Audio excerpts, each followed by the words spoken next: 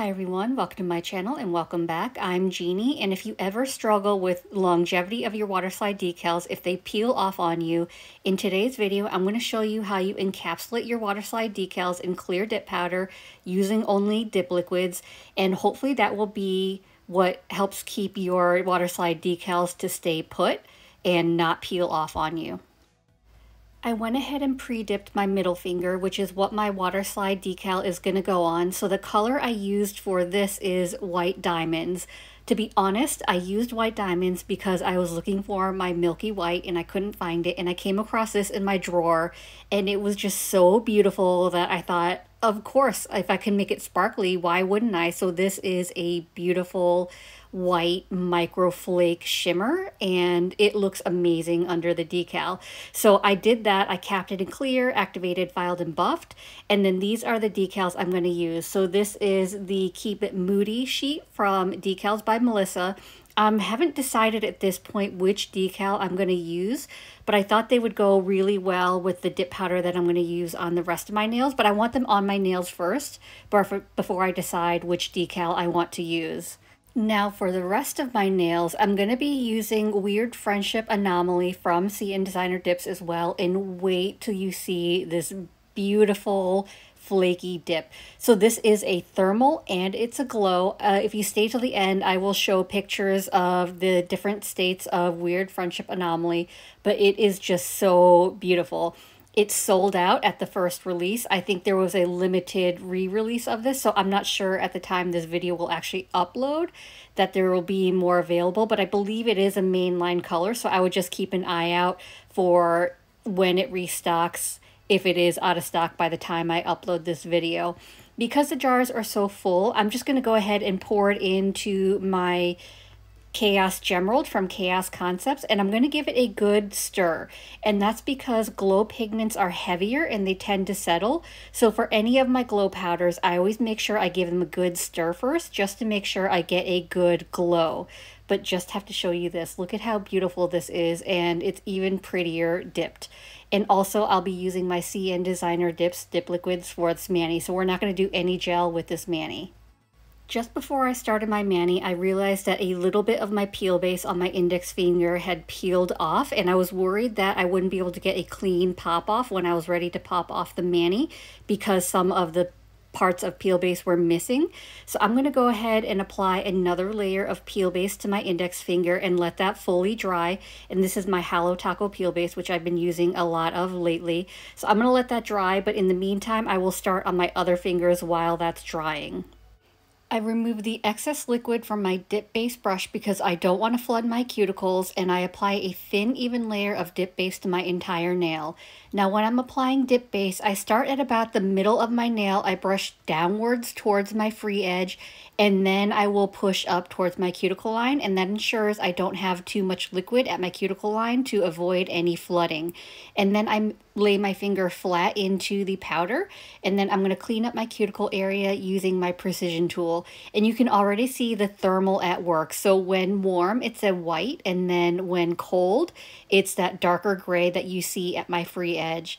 Now the flakies in Weird Friendship Anomaly are a little bit stiffer. They're not difficult to work with, but they are a bit stiffer, so I make sure that I'm pressing down as well before the dip base dries to make them lay a little bit flatter. I think laying into the powder also helps with the flakies laying a bit flatter than if you were to dip into the jar or pour over. You'd probably have more flakies sticking up. So if you're working with a dip powder that has a little bit of stiffer flakies, you might want to keep that in mind, that it may be easier to just lay your finger into the powder rather than dipping in or pouring over. It may not look like much right now, but wait till you see these flakies top coated. They are just stunning, and they pop against the white, they pop against the dark gray black. They are just amazing.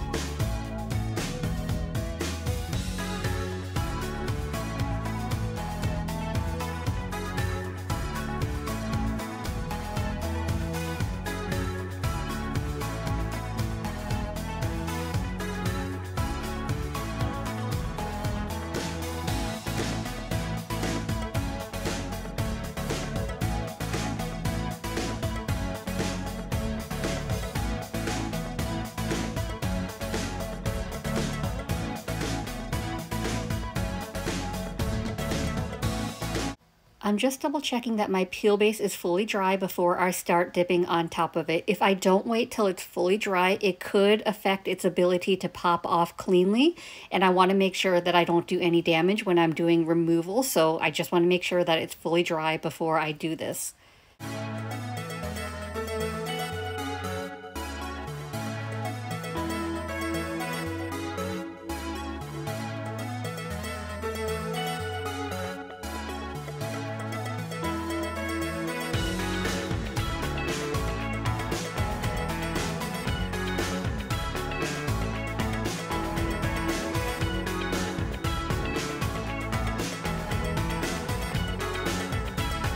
I went ahead and did the second dip off camera because I didn't want to be too repetitive because it's just one color. So now I'm going to go ahead and cap everything in clear.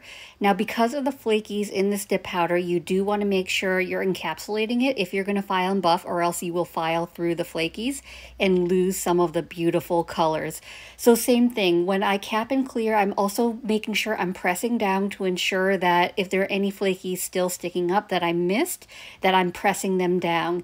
And I'll show you also when I get to my activator phase, I kind of treat it like I do chunky glitters. And you don't have to encapsulate with clear dip powder. If gel is your preference, you could do gel base and gel top coat, or you can use a clear builder gel. Whatever you choose, I would just say though, if you're working with gels, I would not use clear dip powder with it. I would just encapsulate with the gels only, because a lot of times clear dip powder does not play nicely with gels and it could look grainy and a little foggy.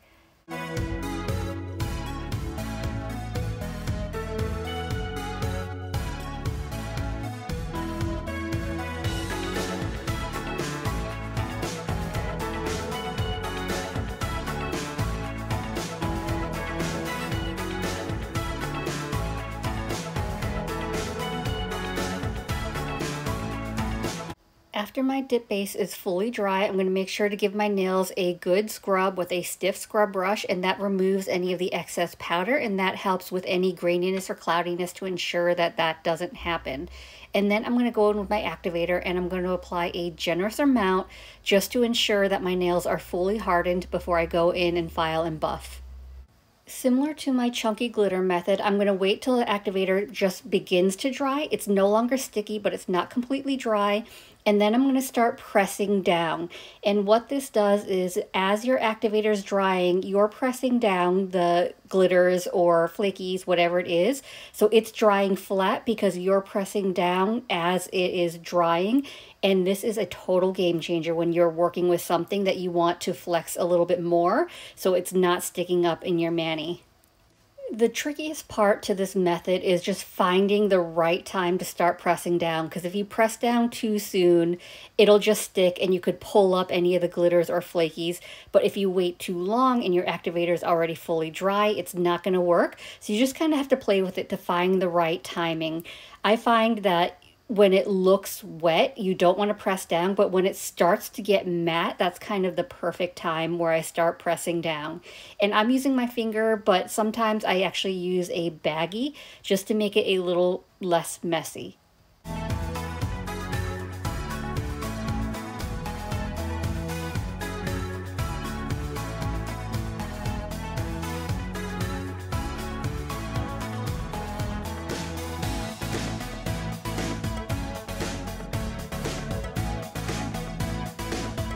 I filed and buffed off camera, so here's how it's looking. You can see that the flakies are all intact and you can start to see their beautiful colors. But now let's get into these waterslide decals. So first I have to pick which one I want to use. And I'm kind of using like the colors of the flakies to kind of figure out which decal I want to use. And sometimes it takes seeing the color on my actual nail before I decide which I like best. I'm cutting out the decal I chose, so I'm just going to cut around it, and then I'm going to cut a little bit closer to the design. It doesn't have to be exact, but it is on a transparent background, and the less I have, the easier it is to apply your decal. I'm going to apply a layer of the Maniology Sticky Base Coat to my middle finger because I want something tacky for my decal to adhere to, because it may not stick to the smooth dip powder. So I'm placing my decal in a little bit of water in my little resin dish, and then I will apply the sticky base coat. The sticky base coat, you want to, it's finding that sweet spot as well. So you don't want it fully dry, but you don't want it completely wet. So I usually wait maybe like 30 seconds at most before I'm ready to apply my decal, which is why I went ahead and put my decal in water. So it's the same thing of I kind of watch it and wait till it starts looking a little matte. And once I'm think I'm at that point, I'm going to go ahead and fish my decal out of the water and place it on the paper towel so that I can blot off any of the excess water, because you don't want any of that excess water because it may not stick well. It could cause air bubbles or wrinkles in your decal. So you want to remove that excess. I'm going to pick it up with my jelly stamper. This one's for Maniology as well. And then I'm going to slowly slide away the backing of the decal, leaving only the decal. So here's what it looks like. And then I'm going to figure out where I want it placed on the nail. And then once I've got my placement right, I'm going to press down and the decal will stick to my nail. I do still have like the tiniest bit of decal that's hanging off my nail, so I'm going to take my cleanup brush and a little bit of acetone and I'm going to start cleaning that up. So because the decals are so delicate, acetone actually melts them. So I'm going to kind of brush it against the excess parts and it's going to melt off the excess decal. This next step is completely optional because I am going to encapsulate my waterslide decal with clear dip powder, but I did decide to go in with a layer of smudge-free top coat. This is an air dry from Maniology just to make sure my decal was extra protected, but I didn't have to do this. I could also just go in with my dip base, and as long as I don't drag the dip base brush against my decal, if I kind of float my dip base, it would have been perfectly fine. But now that my smudge-free top coat is completely dry, now I'm going to do my encapsulation. So I'm going to apply a thin, even layer of dip base to my entire nail, and then I'm going to dip in my clear dip powder. And this really is a good protective layer for your decal. So if you struggle with peeling because your hands are in water all day, or if you're rough on your nails, whatever it may be, this may really help to kind of sandwich it in and extra protect it because the dip powder is kind of harder. I'm curious, if you do encapsulate your waterslide decals in clear dip powder, what's your experience with that? Do you find it provides better longevity for you? Does it work better for you? Let me know down below in the comments. I scrubbed off my excess clear, so now I'm going to go in with another layer of activator. Now, again, totally optional, but I'm a little neurotic, so I like to do just some very light buffing, which is why I'm going to activate, and I'm not going to go in with top coat just yet. So I'm going to apply a generous amount of activator. I'm going to wait 2 minutes, and then I'm just going to do a very light buff. I don't want to buff through the clear. I don't want to impact my decal, but I just want to make sure that it's fully smooth. So my dip powder is hardened, and you'll see here I'm just very lightly doing a buffing.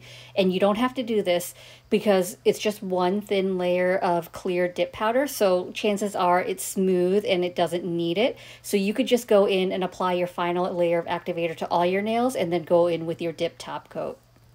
I removed any excess dust from my buffing, so now I'm ready to get into my dip top coat. So I'm going to apply one final thin layer of activator to all my nails, and then I'm going to wait a full 2 minutes for my activator to fully dry, and then I will get into my dip top coat.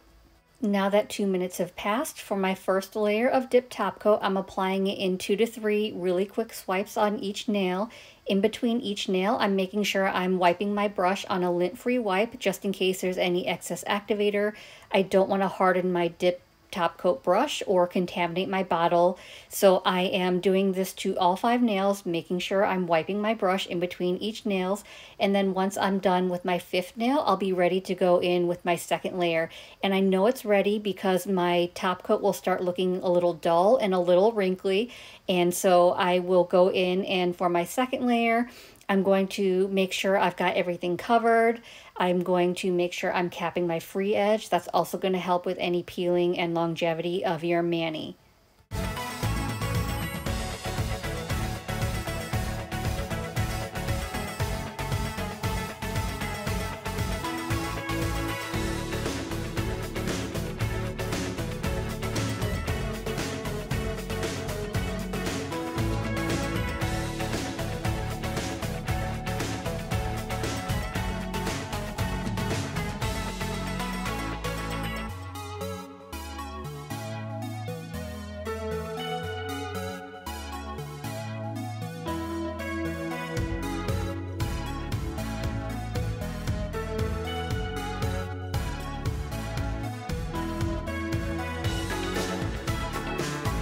As always, I'm going to finish off my mani by rehydrating my cuticles, and I'm using my Scales of Mermaid cuticle oil in the scent Existential Crisis. And I know I always rave about Scales of a Mermaid, but that's because I absolutely love her products. I love how hydrating they are, and they're not overly greasy. They absorb super quick. And here we are with the finished look. What do you think? I am so obsessed with Weird Friendship Anomaly, and I know why it's sold out. I just love the colors of these flakies and the way they pop against either of the thermal colors. And I'm definitely glad I picked the decal that I did because I think it pairs really nicely with the dip powder color. If you hang tight as I wrap this up, I do have pictures inserted of the powder, how it looks cold, hot, transition, as well as the glow, because it glows so bright. So anyway, I hope this video was helpful. I hope you enjoyed it. And if you did, I'd appreciate it if you gave this video a thumbs up. It lets me know to continue creating content like this. And it also helps YouTube recommend me to others, which helps grow my channel. And if you haven't already, please consider subscribing. I upload content every Monday and Thursday at 9:30 a.m. Eastern Standard Time. As always, I appreciate you being here. Thank you so much for watching, and I will see you in the next one. Bye.